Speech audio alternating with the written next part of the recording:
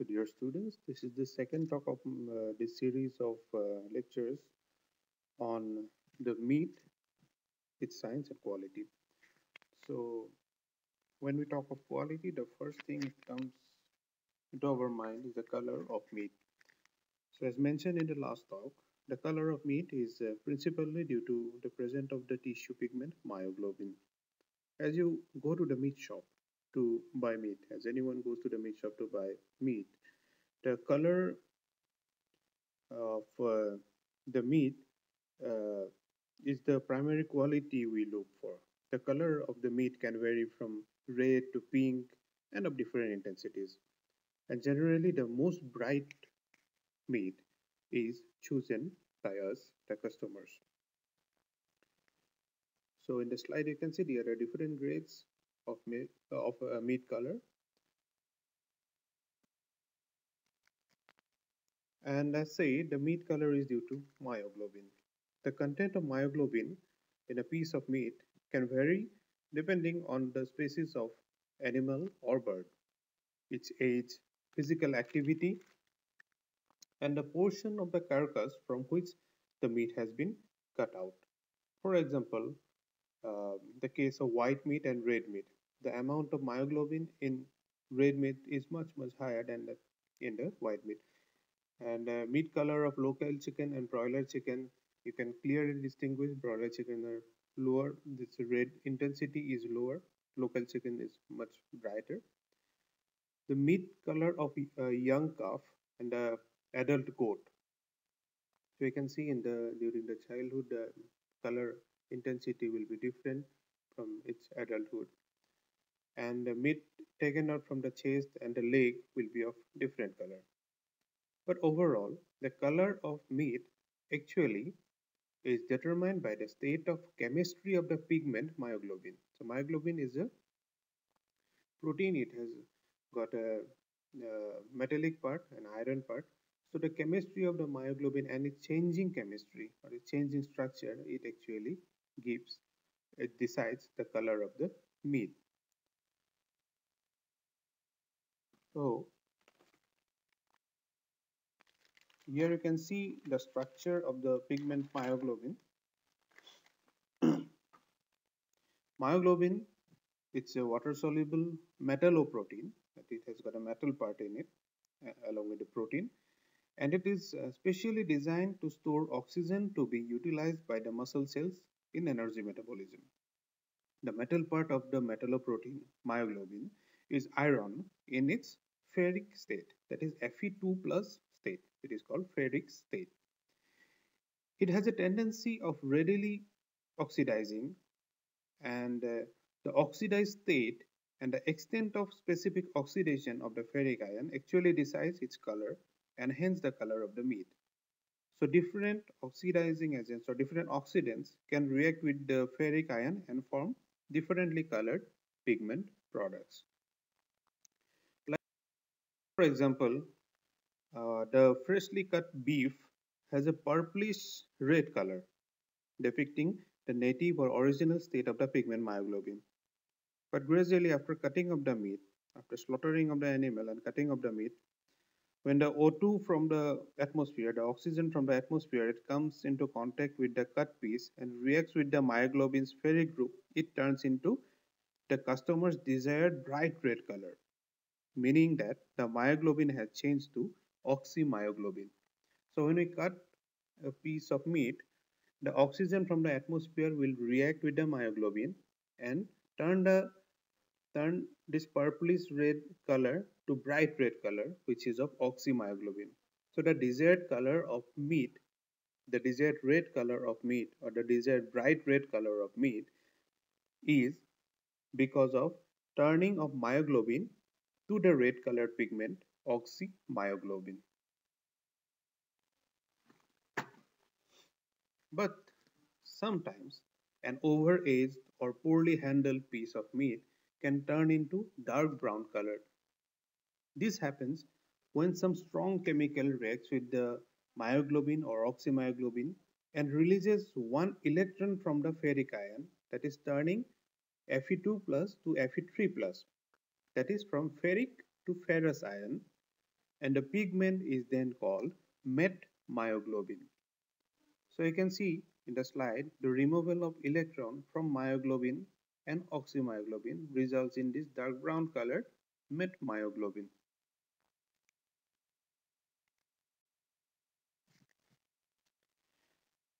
This conversion from myoglobin to oxymyoglobin and to metmyoglobin are actually reversible.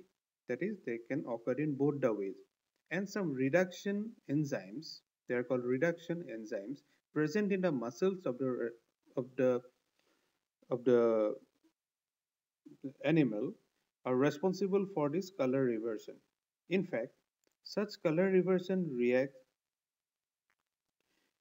so pardon uh, you see the myoglobin to oxymyoglobin, from oxymyoglobin to metmyoglobin, or myoglobin to metmyoglobin, and metmyoglobin to myoglobin, these are reversible reaction, and these are carried out by certain re reduction enzymes present in the tissue itself. Okay. In fact, such color reversion reactions keep occurring naturally in the meat during its storage. So naturally these changes from myoglobin to oxymyoglobin, it keeps on taking place when the meat is being stored. The reactions can be controlled and hence the color of meat can be regulated.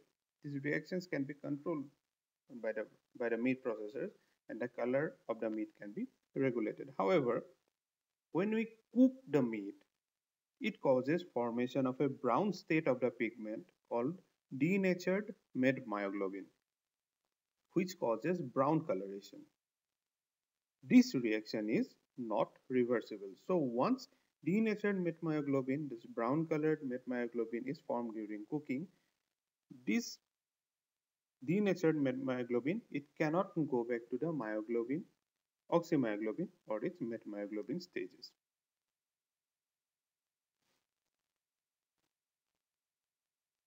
So in modern day supermarkets, meats are available in packages, and color change and retention is a primary concern when uh, selecting the packaging material or the package type for a meat. As has been put on the slide, oxymyoglobin retention is the most important to appeal the customer's choice. Hence, meat packages should be permeable to oxygen, that so that oxymyoglobin is abundantly formed. So the package or the plastic material or whatever packaging material you're using, it should be permeable to oxygen so that oxygen can enter into enter into the package and react with myoglobin and form oxymyoglobin, which gives the desired color and gets the appeal to the customers.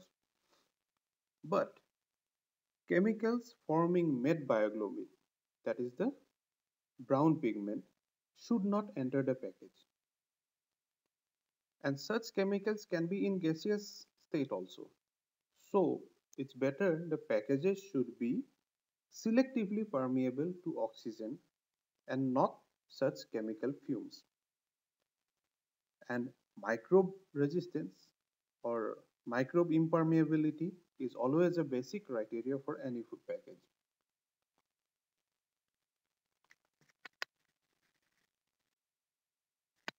Sorry. Vacuum packages are most popular for packaging of meat as they prohibit gases, moisture, and inhibit microbe growth by creating unavailability of air and moisture inside the packages. But in vacuum packets, the major drawback is the unavailability of oxygen. As there will be no air inside the packet, there will be no oxygen also. However, when the packet is opened, from the atmosphere, oxygen will be obtained and oxymyoglobin forms rapidly. The desired meat pigmentation is attained. Chilling or putting in the fridge of meat, chilling of meat is very popular to inhibit microbial growth, but deactivation of the color reversion enzymes in extreme cold often results in undesirable color in the meat. These color reversion enzymes, those are actually uh, denatured by chilled temperature. So if we're storing a meat for a very long time in a chilled environment, in a very chilled environment, the enzymes will get deactivated and the color reversion reaction will not occur and the desired color will not be obtained.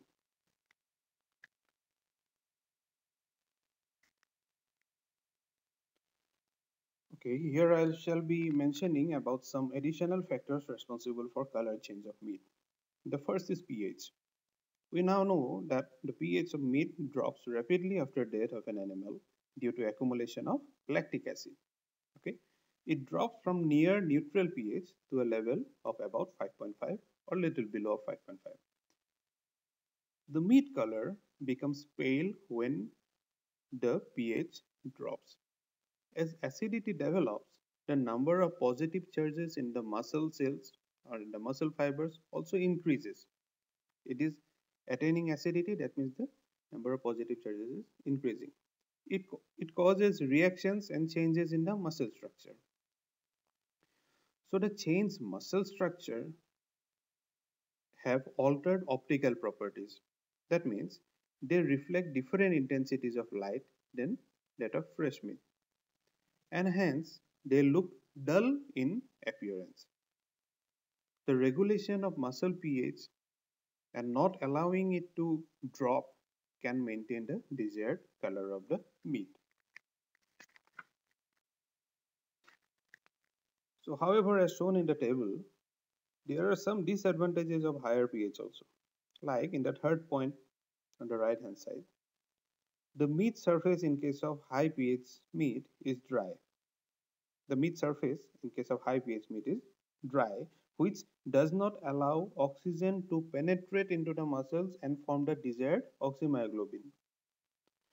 Also, high pH meat generally takes longer time to attain the cooked meat color. So you have to cook high pH meat for a longer time to attain the cooked meat color of denatured myoglobin.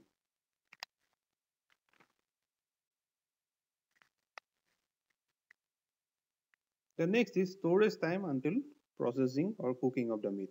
The longer you store the meat, the color stabilizing reduction enzymes get exhausted and cannot cause the necessary color reversion reactions.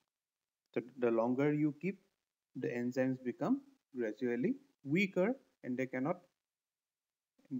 carry out the color reversion reaction, and that is why the desired color is not obtained for a meat which has been stored for long.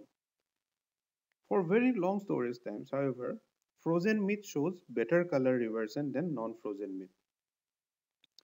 The ideal meat storage temperature for beef is minus 1.5 degrees Celsius, that is 29.3 degree Fahrenheit, for maximum color retention as well as the microbial stability.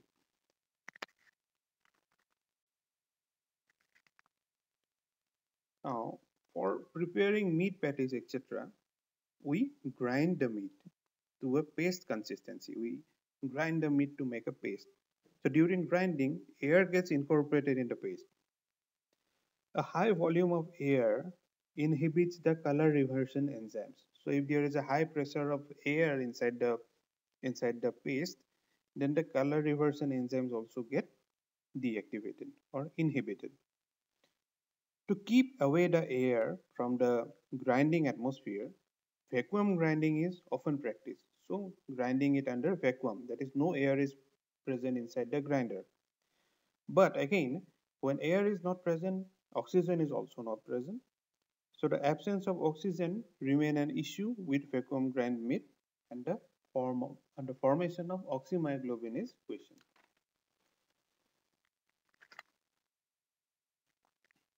And as has been mentioned earlier, cooking causes an irreversible change to the meat pigment, forming stable denatured methmyoglobin. The final pigment in cooked meat will be denatured methmyoglobin, which cannot be reversed back to the original forms.